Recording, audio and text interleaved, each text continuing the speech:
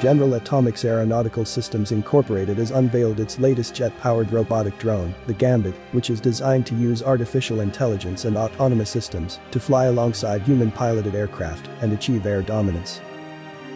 General Atomics is known mainly for its drones like the Sky Guardian or the Mojave robotic aircraft with very long endurance that can loiter over an area for extended periods for either reconnaissance or while awaiting the signal to take out a ground target with missiles like the Hellfire. Now, the company has joined competitors like Boeing and Kratos to produce a full-on combat drone with the lines and performance of a fighter jet.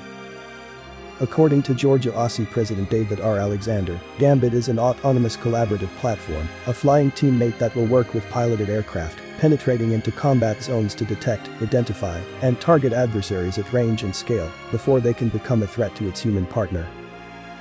In this way, fewer lives are put at risk and more time is gained for critical decision-making. Now we're once again pushing the boundaries of what's possible with unmanned aircraft, software, mission systems integration and more, said Alexander. Gambit will usher in a new era where UAS work collaboratively with manned aircraft to detect, identify and target adversaries at range and scale across the battle space.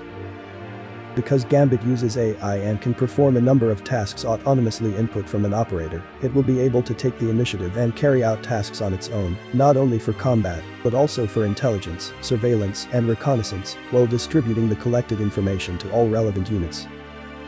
The Gambit was designed using digital engineering, which will help keep costs down and minimize the time from drawing board to delivery. We're designing systems to meet future requirements, to include working collaboratively and autonomously, said Alexander.